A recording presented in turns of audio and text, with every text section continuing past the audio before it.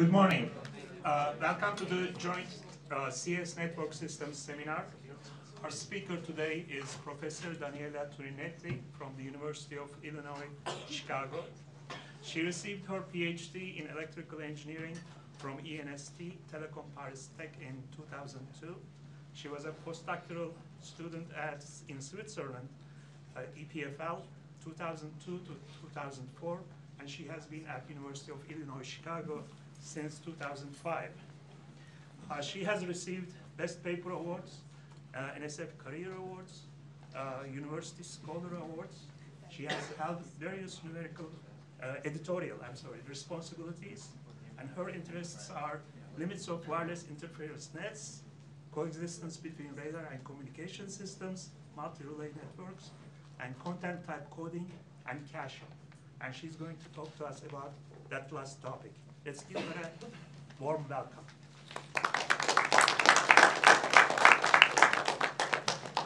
Well, thank you. Thank you. Does it work? Yeah. Okay. So it's my great pleasure to be here. It's my very first time in Irvine. And coming from Chicago, especially after the polar vortex last week, it's really nice to be here.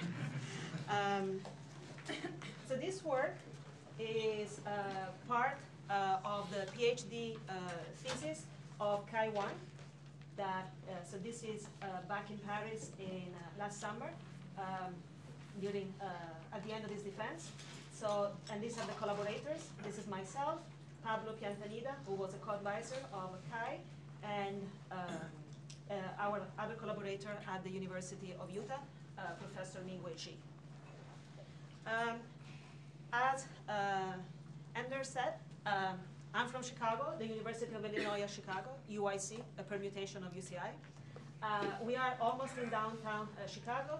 That's the view from our office. So this is the downtown area. Our office is a couple of miles from there.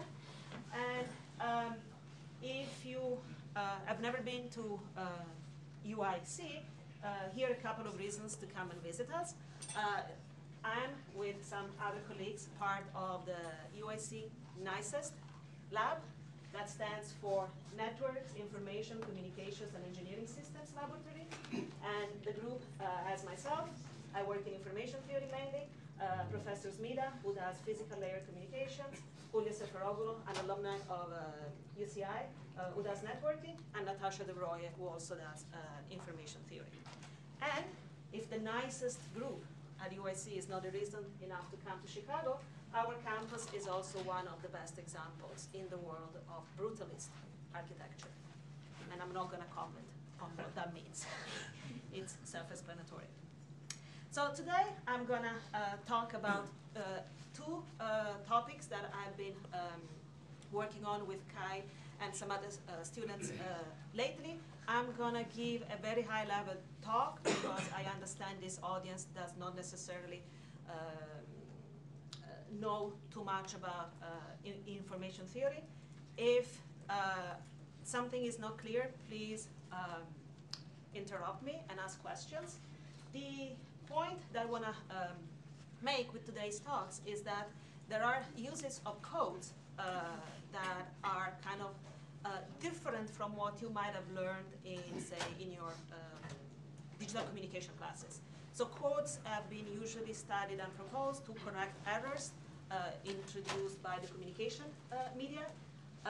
The way we're going to use codes in this type of application, in particular in caching and data shuffling, is to make sure that information can be exchanged in an efficient way between nodes who do not necessarily have the whole information available to them. So we are focusing on noiseless problem, but where the information is distributed. Okay. So let me start with coding caching. So caching is something that has been used a lot and is implemented in networks.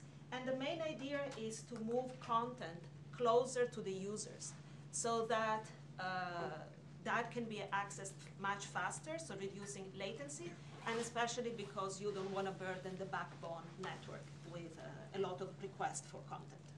Okay? So this problem has been very recently, say 5-6 years, been looked at from an information theoretic perspective. because it has emerged that when you look at networks of caches, then there is something interesting, some interesting phenomena that is emerging. And the motivation for actually looking at that, say from a more of a physical layer perspective, is that there are applications like videos that are making up most of the data traffic on the networks. Those applications, these video type of applications, are different from voice and voice type of communications. In particular, content is produced ahead of time. There is, not all videos are equally popular. Some are more popular than others, so a few of them take the bulk of the demands. And the time at which they are watched is also highly predictable. At the same time, devices are becoming, mobile devices, if you can think of, a lot more powerful. They are able to make more and more sophisticated type of operations, and they can store data locally, and storage price is decreasing. So caching, in the way that we are going to look at in the next couple of slides, tries to leverage those features of, say, video type of traffic, trying to use local storage and local communication capabilities to diminish traffic during peak traffic times. The idea is to store content locally and then deliver what is missing by using codes. So there are different versions of the problem that has been studied in the community. I'm gonna present here the simplest version as it was proposed by Maddah-Ali and Niesen back in, so their first conference version of this work appeared in 2012, if I remember correctly, published in the Transactions and Information Theory 2 years later in 2014, and awarded the Best Paper Award 2 years later. So the model is simple. We have a server that has a library of n files, and all these files have the same distribution and they have the same size. There are k users, and users can store up to m files. So you can have a library, say, of 10 files, n is equal to 10, and each user can store 1.5 such files locally. So a caching problem has two phases. In the placement phase, or prefetching, some content from the server gets placed into the caches. At this point, we think that the only constraint is really the size of the cache. So we're not going to count, the cost of storing that information in the caches. Also, this placement in the caches is done without knowing what the users are going to request later on. Also, the content of the cache is going to stay fixed. Okay, so this is an offline caching problem. So once the placement is done, each of the users is going to request one file. And the demand vector is going to be indicated by the letter D, where D1 is the demand for user 1, D2 is the demand for user 2, and so on. So once the demand vector is known, the server is going to broadcast packets through the network. And in this particular case, the network is a noiseless channel. So whatever the server transmits is received error-free and distortion-free by the users. The size of the broadcast transmission is going to be indicated by R. Again, is in multiple of a unit, of file unit. And the goal is to be able to design a system which includes placement and delivery in such a way that this load is minimized. And the minimization is for the worst case scenario. So we are looking at all possible demands, and we are looking at the one that requires the largest amount of communication. And we are trying to reduce this by designing placement and delivery phase. Now, the delivery can depend on the demands, but the placement cannot. Is the formulation of the problem clear? Thank you for the thumb up. Okay. Okay. So let's give a couple of examples to see, what could be done.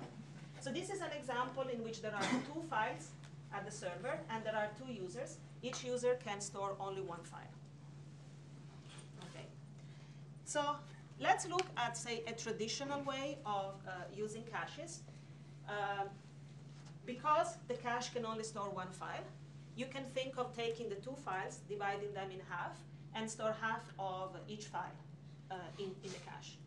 So file A, the red file, is going to be split into 2 parts, A1 and A2.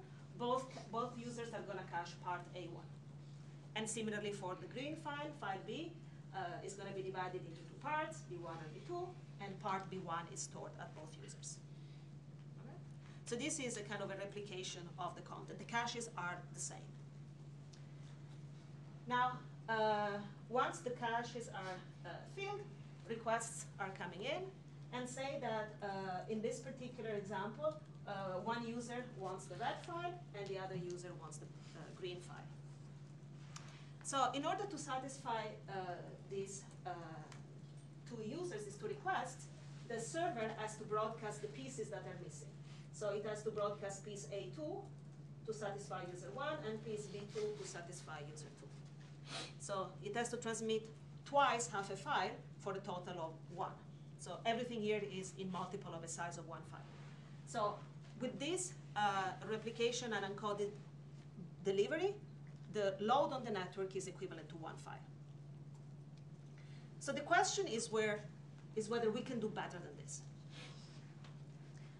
So this would be filling the caches without thinking that there is a network of cache, and you're just looking at each cache individually. So this is more of a traditional way of thinking of cache systems. So this was the observation done by Maddah-Ali and Niesen, that actually we can do better than that. So in this particular case, they show this toy example. So it's again 2 files, 2 users. Each user can store 1 file. Again, we are going to split the 2 files in half, but now the content of the caches is going to be different. So user 1 stores the first half of each file, and user 2 stores the second half. So now the cache contents are different. Okay. Once the placement is done, requests are coming in, and let's assume again that one user wants the red file and the other user wants the green file. So user 1 has the first half of the file, but is missing the second half. The second half that is actually available at the other user in the cache.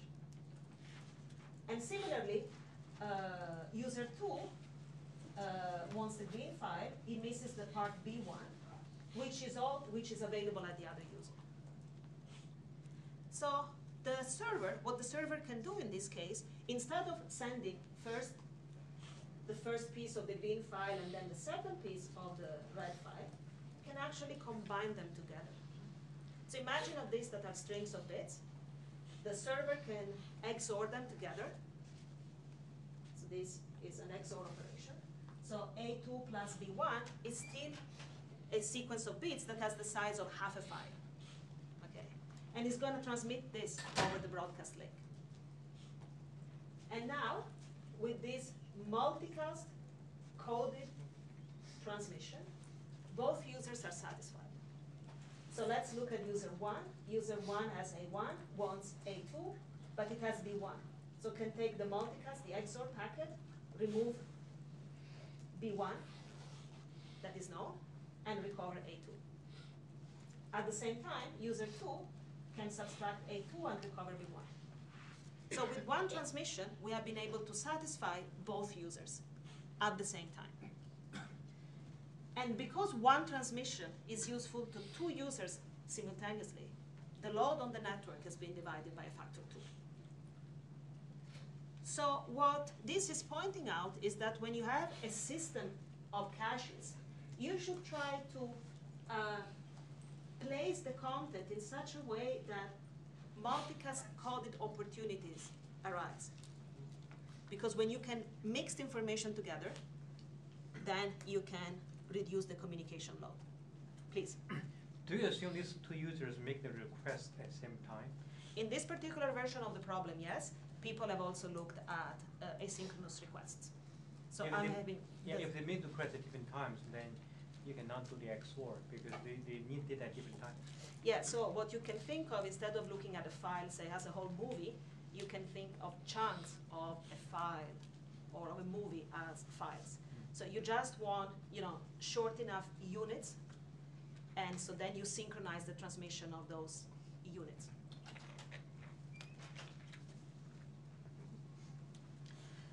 So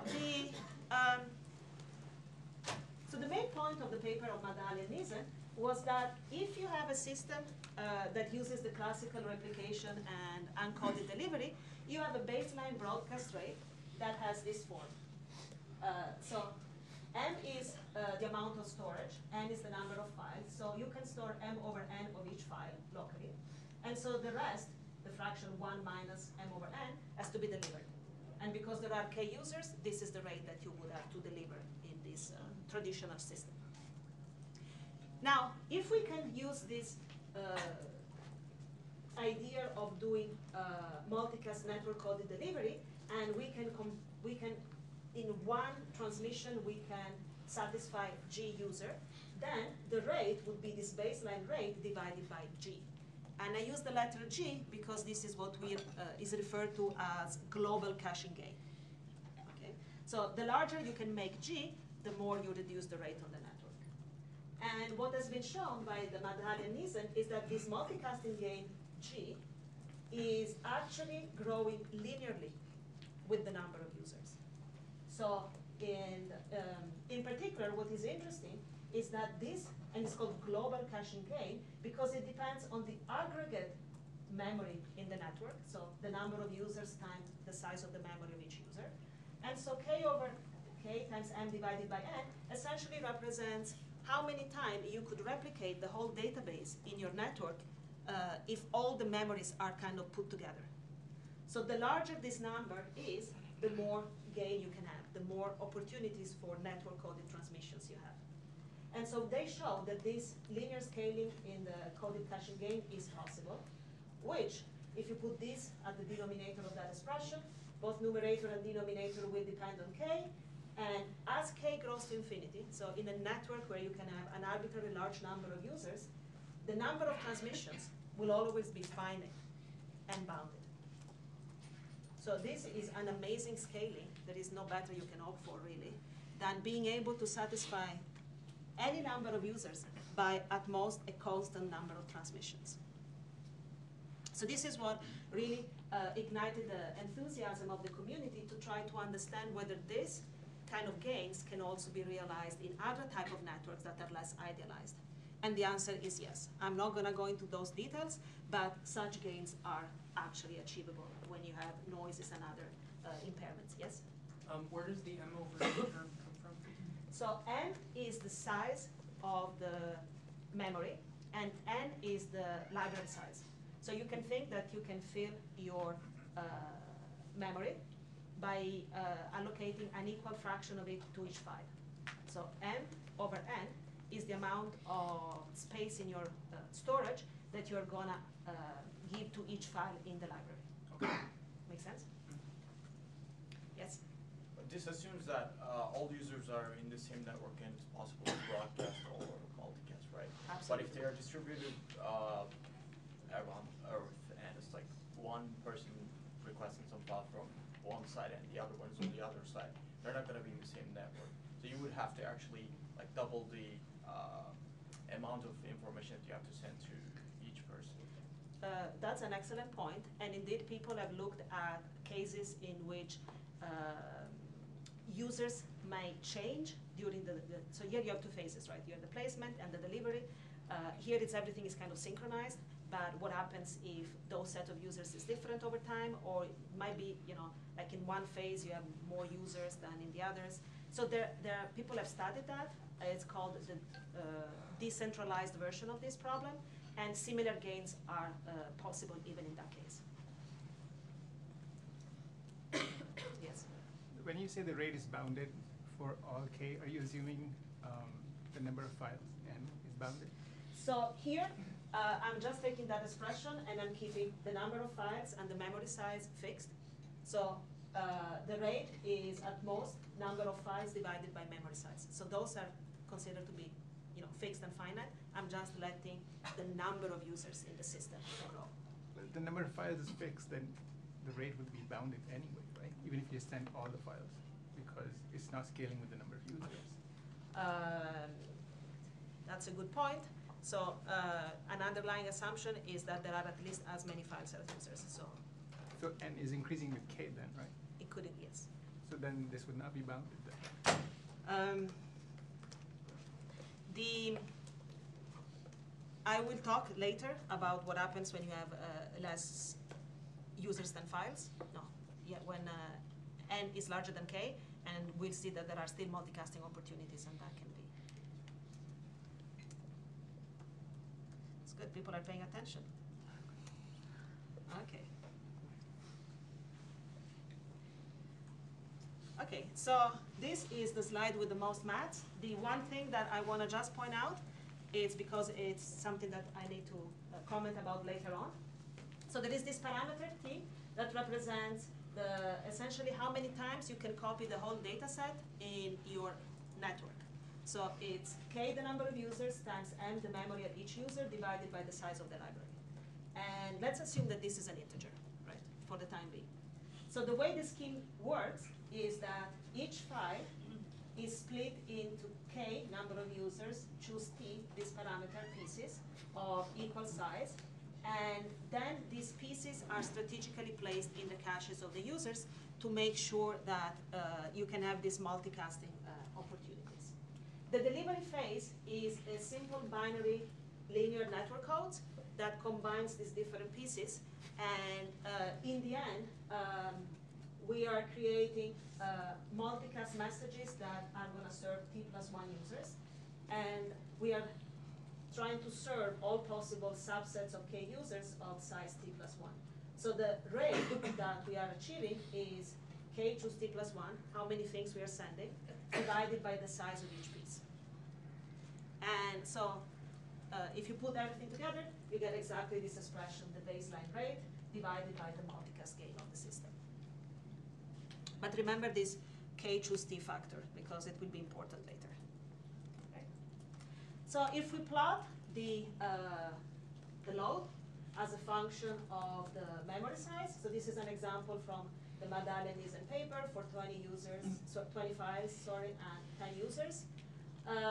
We see that there is a very steep decrease in communication load by having a little bit of memory. So what this is telling us that we don't need to have a huge memory available at the users, but just being able to store about 2 files per user is going to divide by 2 the rate needed for the delivery phase. So this is the linear part of the load. There is followed by a non-linear part. This seems to be curving a bit. And then once your memory is about at least half the size of the library, then again it's like a linear function. Now these 2 extreme points are clear. So if you don't have any memory at all, you need to translate the minimum between the number of files and the users that are requesting files. And if you can store the whole library, you don't have to transmit anything. And in between is a decreasing function. Now, in the paper by Maddah-Ali and Niesen, they showed that this scheme is actually optimal to within a factor 12. So, they could not really say what is the optimal scheme, but by using information theoretic arguments, they could say a load that is smaller than something is impossible. So this is a converse bound. And by taking the ratio of that converse bound with what they could achieve, they could show that, you could not do better than, take whatever they can achieve in rate and divide by a factor 12. So what is important here is not this factor 12, it's just the fact that there is no further scaling of this broadcast rate with the parameters in the system, right? So somehow this scheme is capturing the essential part of the problem. So when we started to be interested in the problem, we actually were trying to figure out whether this system this scheme is actually optimal in some sense. And so we developed a converse and impossibility result by considering all possible placement and delivery strategies in which the placement is uncoded. So you take your files, you chop them in some way, and then you place the pieces in the caches, and then you try to do the best possible by using codes for the delivery. And we found a lower bound on the rate that looked very much similar to what the Maddah-Ali and Niesen scheme does, but there is a reduction, a little reduction in rate. And so what we could prove is that this term is actually 0 whenever the baseline rate is smaller than the number of files. So what this is saying is that if your baseline rate is bigger than the library size, you don't even need to use caching at all, right? You just transmit all the library. But when that's not the case, then the Maddah-Ali and Niesen scheme is actually optimal. So there is no other way of using codes for the delivery that could do better than what they had come up with. Now, after our work, the group of Maddah-Ali and Avestimer, they actually proved that our lower bound is optimal even in the regime where you have more users than files. And even more interestingly, they proved that if you don't restrict yourself to uncoded placement, the scheme is optimal too within a factor 2. So what it says is that if you want to do better, you really need to use codes, not just for the delivery, but also for the placement phase. And if you do so, you come up with schemes that some are available in the literature, are a lot more complex, but they could give you at most a factor 2 in gain in rate, which is, I don't know, disappointing, but also good news. You know, we have a scheme that is relatively simple and is almost optimal. Okay, so let me give you a proof by example that you can reduce the number of transmissions compared to what the Maddah-Ali and Niesen scheme did. And this was the key observation in the paper by Maddah-Ali and Avestimer, is that when you have intrinsically in the system multicast opportunities, then some of the linear combinations that were designed by the Maddah-Ali and Niesen scheme are redundant. So this is an example with 4 users and 2 files. So there are more users than files in this system. And so if we do the Maddah-Ali and Niesen scheme, where everybody can store half a file, you would split each file in 4 pieces, and then you would transmit 6 linear combinations. Now, the maths is not really important. The key is that you can identify between these 5 linear equations, one that is linearly dependent on the other. And so you don't need to send that, because by receiving the others, the users can just reconstruct that one. And so what they were able to do is actually to identify and count how many of these linear equations were linearly dependent. And so you don't need to send them, and if you don't send them, you save in rate, and this is the best possible scheme you can do. Also, in general, it's not optimal to place content uncoded in the caches. So this is one example, again, 4 users and 2 files. So this kind of a phenomenon are important when either you have more users than files or your memory is small. So this is an example with 4 users, 2 files, and each user can store a quarter of each file. And so in this particular example, one can see that if we split each file into 4 pieces, each piece is already a size of a quarter. So we don't have enough space in the caches to store 2 pieces of that. So instead, we can think of XORing them and store that XORed combination in the cache.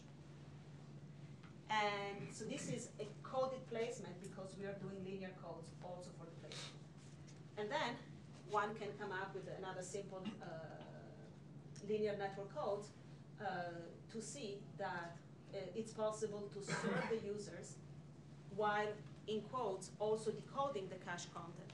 And you can do that by using less transmissions than the previous scheme. So in general, we know that we can do better by placing content coded in the caches. However, the schemes that are available in the literature are really almost kind of case by case, and the gains that they provide are not so substantial. So from my point of view, this vanilla version of the problem is solved because we have a scheme that is general and is optimal to within a factor 2. So this would be a plot to show, the blue line would be the Maddah-Ali and Niesen scheme. The orange one would be the one where you don't transmit the redundant network-coded combinations. And so you can go from blue to orange. If you do coded stuff, you go from orange to the black dotted line. So you gain a little bit when the memory is really small. And the yellow line is an outer bound that takes into account all possible type of placements. And you see that we don't even need coded placement. We are essentially at optimality. So the factor 2 is really a worst case, but often is much less than a factor 2. Okay. So the main point is you need to spread your content as much as possible through the caches because you want to create multicast coding opportunities to get a high global caching gain. You want to use network coding for the delivery of the messages. And if you do so, you can be optimal to within a factor 2. And it seems that you are able to serve a lot of users with a number of transmissions that doesn't really grow to infinity. So that going back to the question that was asked before. So actually, for this to be true, besides the way you let K and M scales with one another, the problem here is that in order to get those gains, those scaling gains, you need to split each file into a lot of pieces. And because you're splitting each file into K choose T, so T is related to the caching gain, global caching gain, this grows exponentially with the number of users.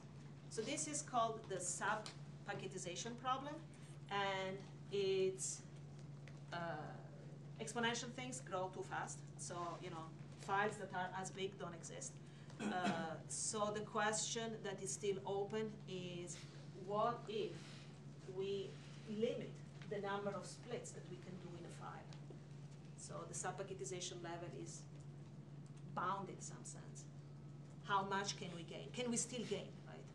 So that is not totally clear. It has schemes that reduce the sub-packetization level to still exponential, but in the square root of the number of users are known, but it's not clear whether, well, there are some impossibility result, but there are some restrictions to those impossibility results. A true converse bound that says, with this many splits in the file, this is as much. You cannot do better than this. This is a type of result that is still missing and would be very nice to have. So we know how much we can gain from this type of caching schemes. Okay. Any questions on this before I move to the next topic? Yes? Are these codes applicable to the peer-to-peer networks? So there are versions of this problem that are called distributed, in which the users communicate with one another, so they can only transmit things based on what has been cached. And there are results there, and global caching gains are also attainable in this case. You need to transmit more because it's a distributed scenario, but yeah, so there are still gains there. They're using these codes too. It's like Similar, very similar codes. So the next problem, I'm actually going to talk in the kind of peer-to-peer distributed fashion, so you'll see how it works. Can these be extended to other erasure codes than combinations of bits? When people started to think about the sub-packetization level, so they looked at codes on larger finite fields. So they build codes on such fields, especially also when if you're thinking of doing coded placement, those are usually on higher fields. So codes are more involved in this. Okay. But in this version of the problem, these very simple binary codes are enough.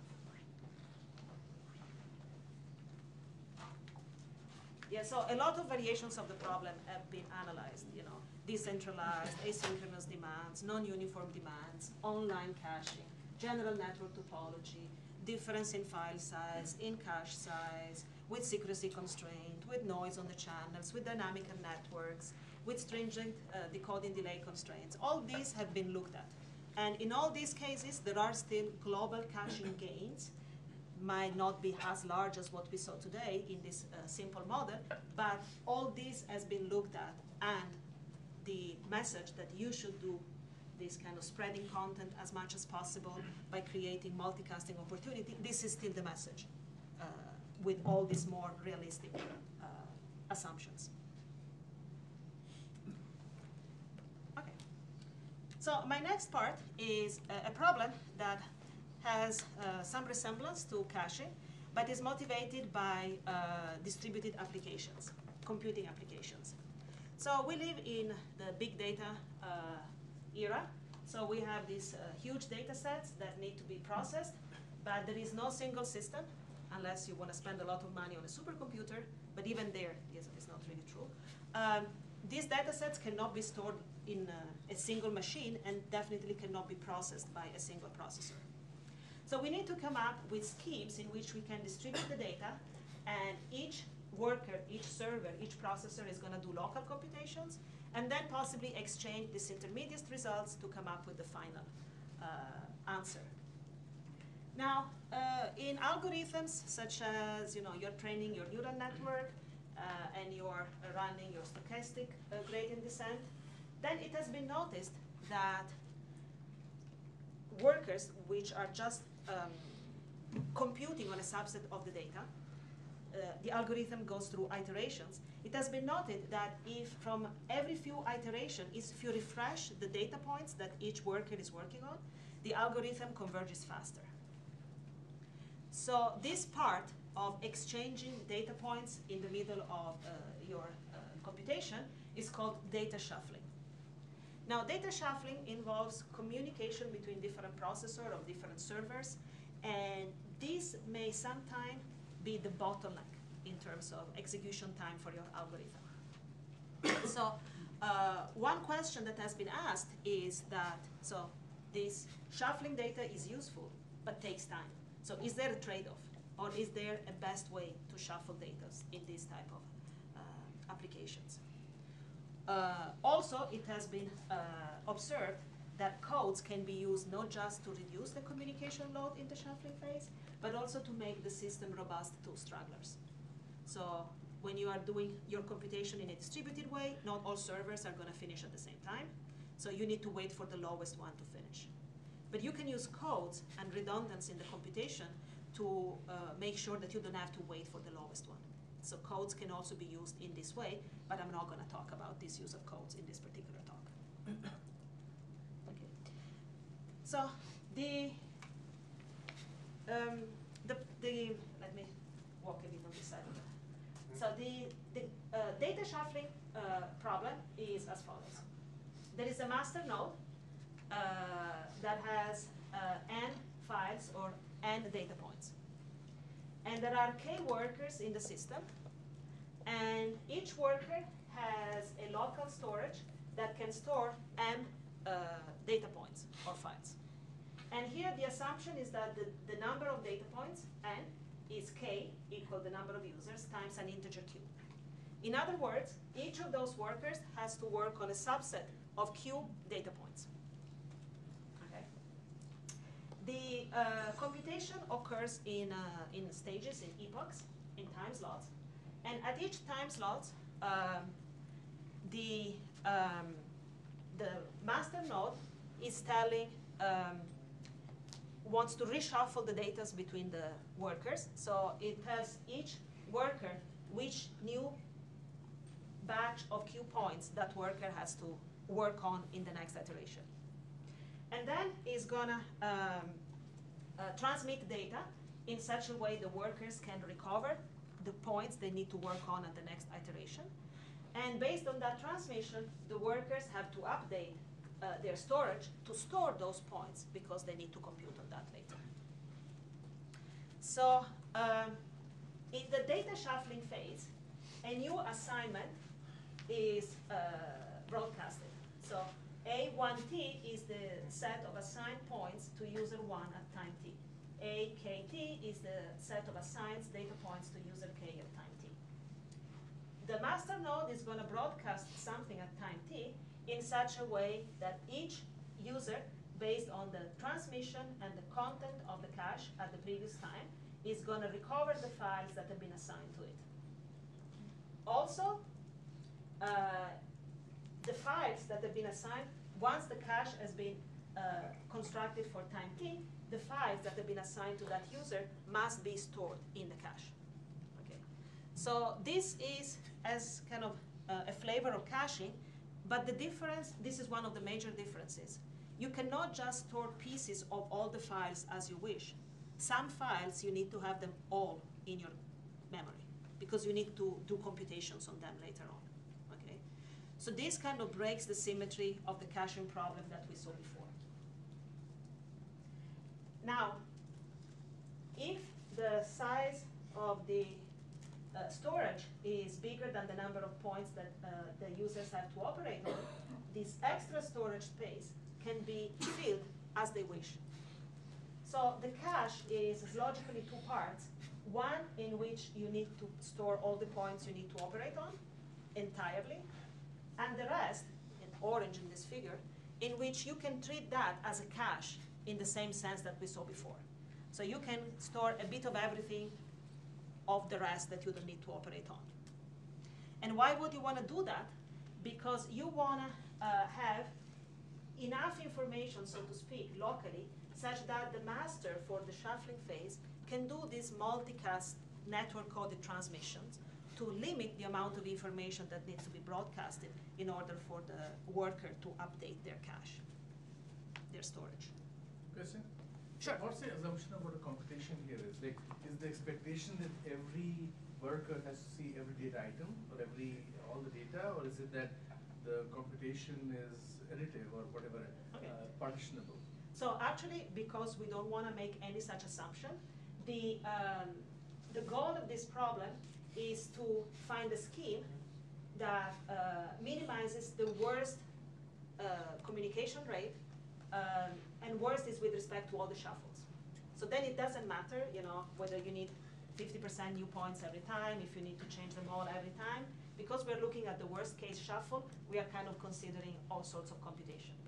So it's a worst case type of performance. If you fix the shuffle, so if you tell me in advance what will have to be changed, you can do better than what I'm going to describe next. But then you restrict yourself to a certain class of computation. That's a good point. 5 minutes. Oh, I saw there are 5 questions. Okay. So the version of the problem that we looked at is the one in response to one of the questions before, where there is no master node, and the workers have to exchange. So once the new shuffle is communicated, they need to exchange information locally. So in our version of the problem, we need to minimize.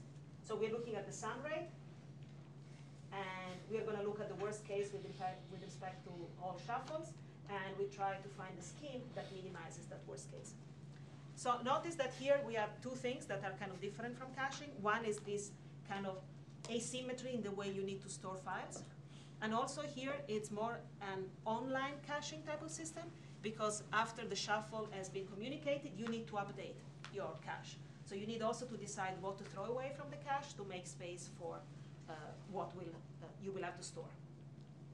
Okay. And so let me just use, for the interest of time, in the paper by Attia and Tandon, they came up with achievable scheme, so the red line, and converse bounds, the blue line. In general, these two don't match. This achievable scheme was really inspired by the caching scheme that we just looked at before. tweaked in a way that you can accommodate for this asymmetry in the way you need to store files, and also to make the structure of the cache kind of the same over time, so that you can do the cache update easily. The multiplicative gap between these two curves is 2 in general, and actually the gap can be completely closed if one uses, instead of these simple linear combinations a la Maddah-Ali and Niesen we talked about before, something more involved that has to do with interference alignment. And if you want to know about interference alignment, you have a world-renowned expert here in the audience who will be more than happy to answer questions about interference alignment. So if you use interference alignment type of ideas for the delivery phase, then you can achieve, in the centralized case, the blue line. So what we did, we analyzed the decentralized version of the problem. We came up with converse bounds, and interestingly enough, so one of the questions we were interested in is how much worse your performance is in terms of communication if you need to do your operation in a distributed way. And we were able to quantify the cost of distributed of peer-to-peer communication by something that is of the form k, number of workers, divided by k minus 1.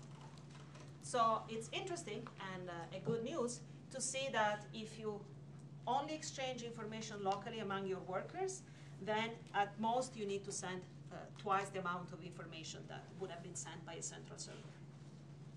But this information is local among nodes, so might not create a bottleneck in your network. Now, by looking at our converse bound, we have some sort of sense of what is the kind of schemes we are looking at. And so the way schemes should be designed, and we have designs that follow this philosophy, is as follows. So there is a parameter n, which is the equivalent of the t in the caching. So this means so each user has to store a batch of Q points. So m represents how many such batches you can store at each worker. And so each worker has to use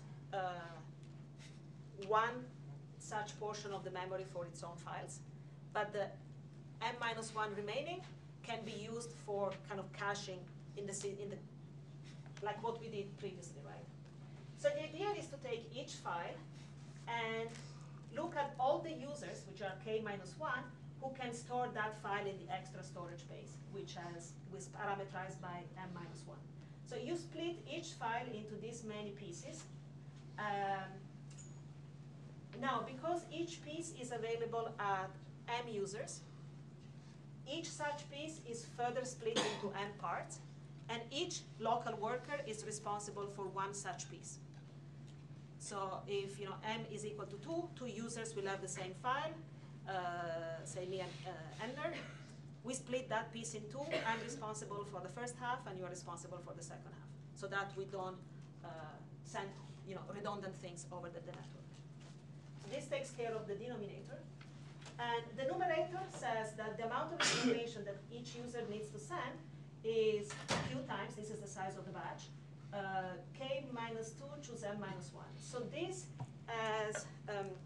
reminds us a little bit of the type of linear combinations that we need to do for the caching scheme, but it's actually smaller. If you believe me, if you remember the formula before, it's not exactly like this, which points out to the fact that there is something else that we need to do, and in particular, we need to do this interference alignment business.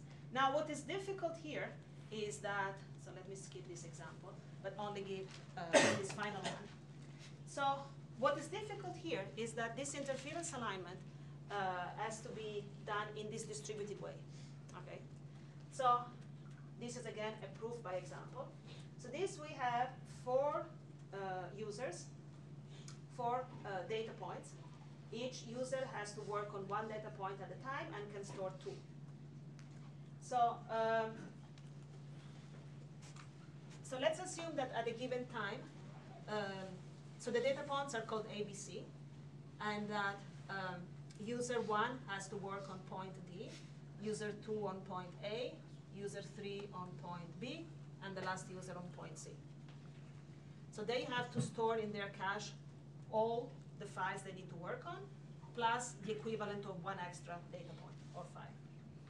So each file is divided into 3 pieces, because there are 3 users that can store it in the extra storage space. And so, for example, user 1 has to store completely file D. But a piece of it can also be stored at user 2, a piece at user 3, and a piece at user 4.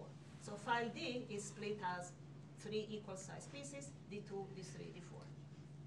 Similarly, the second user has to work on piece A, so it has to store all the file A, but some of it can also be stored at user 1, some of it at user 3, some of it at user 4, and so on. Okay?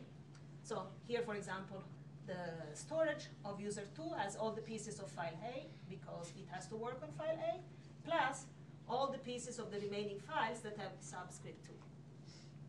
Okay? And so 3 pieces is 1 file, other 3 pieces is another file. They have stored 2 data points, 2 files. So now this is the cache time t minus 1, and let's assume that we have a cyclic shift of the data points. So now user 1 has to work on A, user 2 on B, user 3 on C, and the last user on D. So if you look at, for example, what user 1 has, it needs the 3 pieces of file A. It has already 1, so it needs the other 2. Similarly, each other user will have already 1 piece of information stored and needs the remaining 2. So we can think of constructing a code that circulates these 8 pieces of information among the users, the workers. Now, let's look at user 1 in particular. So user 1 has already the pieces that have subscript 1 in the cache. It has all the things that have an A in the cache. And, it wants the things that have A in the cache and has D, because it was working on file D. So this he needs, this he knows, and this he knows.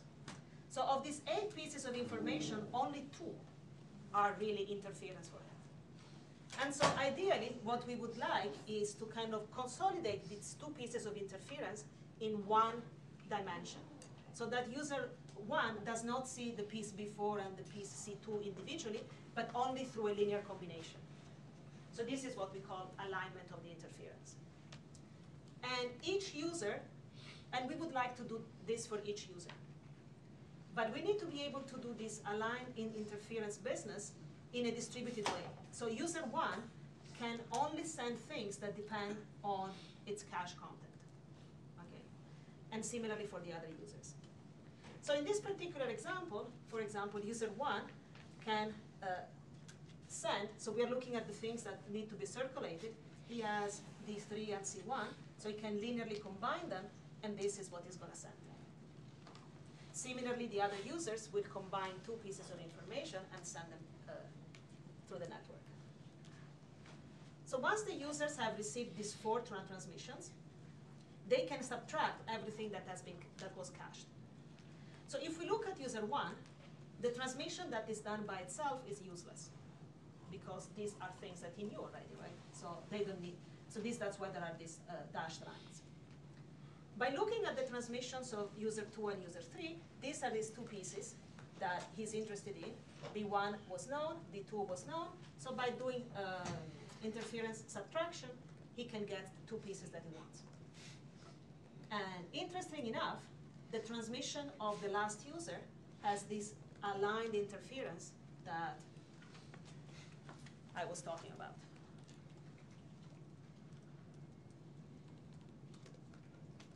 And what is interesting is that for all the users, that is the case. 1 transmission is useless because this is what the user sent. 2 of them are useful because they deliver the 2 pieces of information that they want. And the last one contains the aligned interference. So this, in a way, is the best thing we can hope for, right? Because 1 transmission will always, whatever the user transmits cannot be useful. You need to count how many things the user wants, and so you need at least this many transmissions. And then you need at least 1 other thing to align everything that is rubbish for that user. So these 4 transmissions is really the minimum possible you can hope for in such a scheme. And it turns out, in fact, that this is the optimal scheme.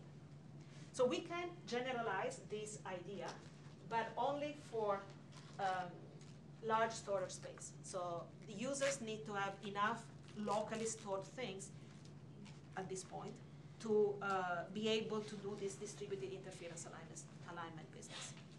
But this is really what would be a major difference in data shuffling compared to other schemes.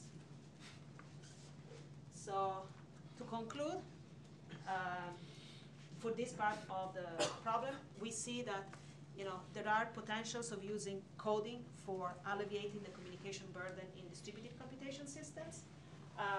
In addition to all the kind of questions that we saw for caching, including the sub-bucketization problem, I think what is really interesting, and this is something that we're working on in my group at the moment, is how to do this interference alignment in a distributed fashion while guaranteeing that you can decode and you can update your storage online at the same time. And also another interesting stuff that may have application for supercomputing is that you might want to look at other cognitivity among the users, among the cores, among the workers, because it's not necessarily that everybody talks with everybody else. So is it still possible to get these gains if now you can only communicate to a local neighbor? And with that, I think my time is up. Thank you. Let's thank the speaker.